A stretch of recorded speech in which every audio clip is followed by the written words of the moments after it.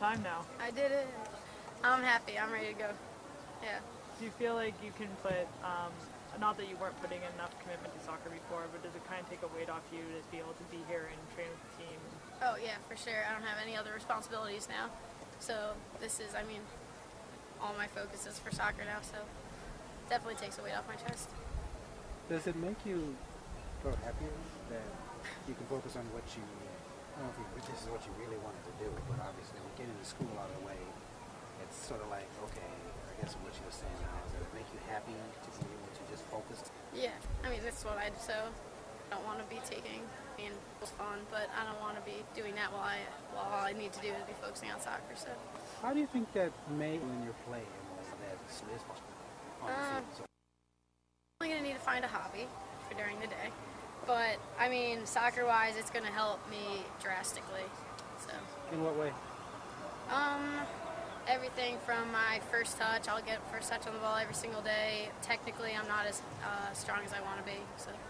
Have there been moments in the game, obviously Paul has praised you a lot, especially since you're a rookie, but have there been moments in the game where you think, I could have done that better had I been practicing or training? Oh, yeah.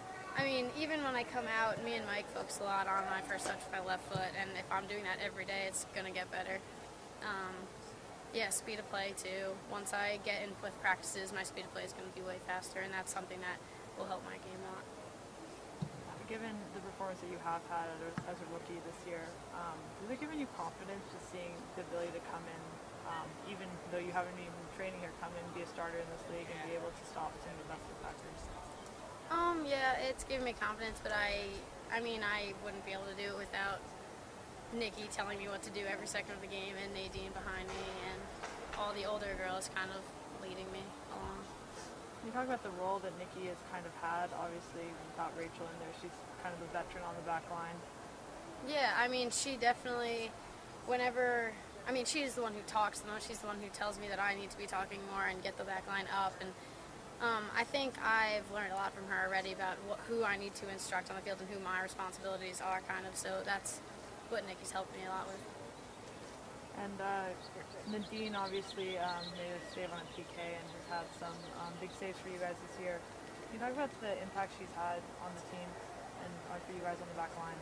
Yeah, I mean, she's huge. She's awesome. And just being able to trust who's behind you is the biggest thing for us, because without her, we're the last line standing. We can't make mistakes. But yeah, she's fitting in nicely, obviously, so it's been helpful. Have you ever had a chance to play with a goalie at her level before? No, I mean, our goalie at Georgetown was awesome. I love her, but I mean, someone of her caliber, I don't know how many people have ever been able to play with somebody as good as she is. So. Thank you. Yep.